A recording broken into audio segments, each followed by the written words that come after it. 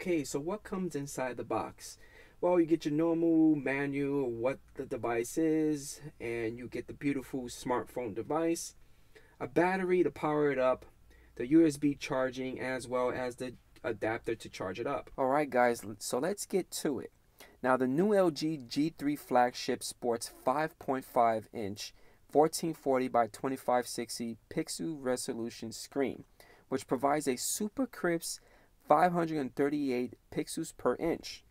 Now this device is powered by Android 4.4 KitKat and comes with a quad-core Snapdragon 801 processor with 3 gigs of LPWDR3 RAM.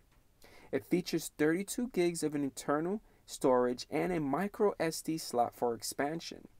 The main 13 megapixel rear shooter comes with its company's improved optical image stabilization feature and has a laser autofocus assist beam, which delivers fast focus even in low light scenarios.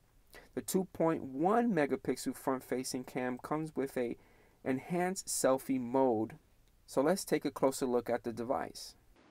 Alright guys, so let's take a closer look at the LG G3 smartphone device. So far I'm loving the design. I'm loving it's really light. Like I said before, operating system that it comes with is Android version 4.4.2. The dimensions of the device is about 5.76 inches by 2.94 inches, and the weight is a whopping 5.62 ounces, which is extremely light. I think it's so light because it's plastic. It's made out of plastic.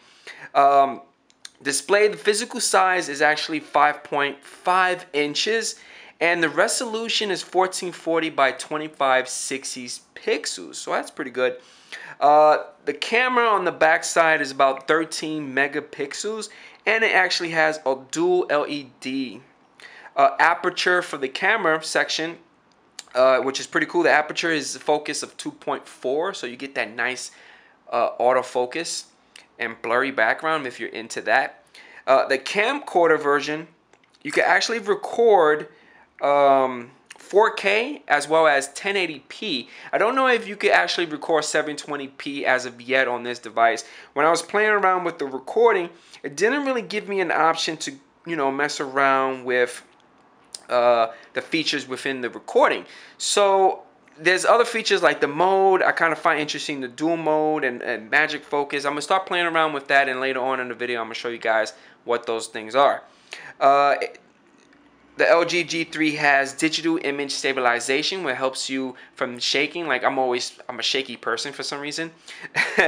And another thing, it has high dynamic range mode, which is HDR. A lot of the smartphones nowadays do have that feature, so I'm not really stressing that out because again, the iPhone and the S5 have those features already.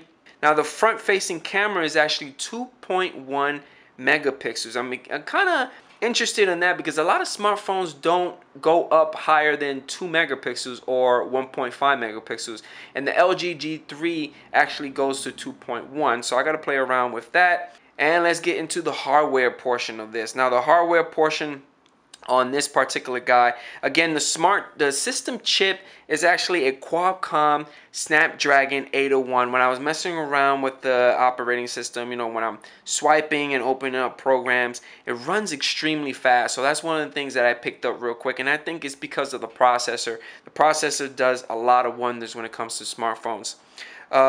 The processor itself is a quad core, which is another plus for me. Graphics processor, I think it's an Adreno 330. I'm kind of surprised that this comes with a pretty good graphics processor. Now the system memory comes with 3 gigs, and the built-in storage again is 32 gigs, which is a lot of music, a lot of photos that you could download. Plus you can expand it with the micro SD card, which is also inside of the device. One of the things I love about this is you can actually remove the back part and get into your battery compartment. The best thing about this is that you can always buy an additional battery, and then if this one dies out, you just pop it in and good to go. I love smartphone devices that the back case is removed. because you can always, if it's a battery problem, you can replace it. If not, you kind of screwed up, because then you got to take it to the shop, and then they got to do replacement and all that stuff, so it kind of sucks. But other than that, I like it. I like it a lot. It's extremely light. Plastic is kind of iffy. I don't know. It does the standard micro USB. So I don't know if it's going to be like the fast charge like the S5 has. But that's it, guys. This is my unboxing review of the LG G3 smartphone device. I'm pretty excited again. Stay tuned for other videos. I'm going to start playing around a little bit more with, I think, the autofocus and the laser beam, as well as some camera features that I saw that I kind of find interesting. And I catch you guys on the next one. Peace out.